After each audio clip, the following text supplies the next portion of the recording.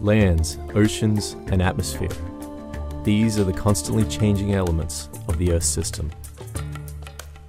While scientists know that these elements are connected, it is still unclear how a small change in one element could affect the others. The solution? Remote sensing, flying extremely precise instruments in space that orbit the Earth and collect continuous global measurements over long periods of time.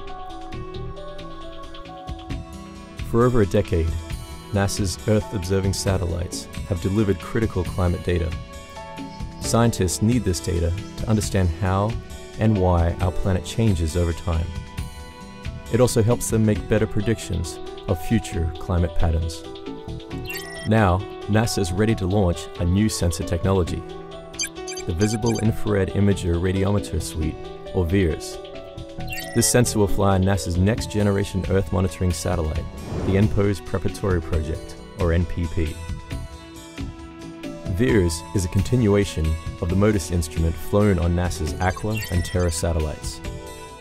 From my perspective, VIIRS is the most important instrument on NPP because it provides continuity to MODIS, and MODIS has become an extremely important instrument for global monitoring. I think it's one of the success stories of the NASA program, and we're hoping that VIIRS will be the same. With multi-channel imaging capabilities, VIIRS will deliver environmental data products faster than its predecessors.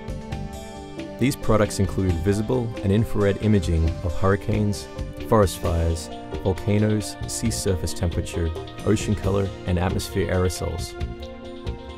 VIIRS will continue adding to the decades of existing data records, helping scientists unravel the mysteries of climate change.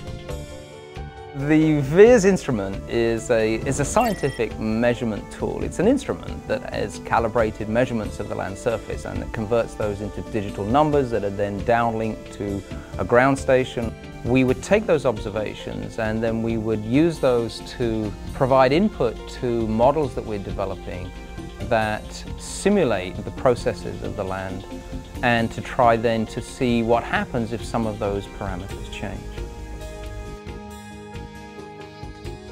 Scientists use these models to increase their understanding of the complex interaction between the Earth system's elements, and then make improved global climate predictions.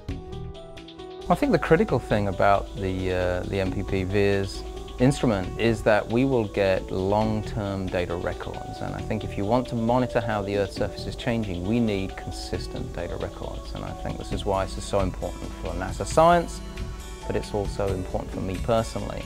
I can understand how we're responding to climate change and how climate change is affecting the Earth's surface.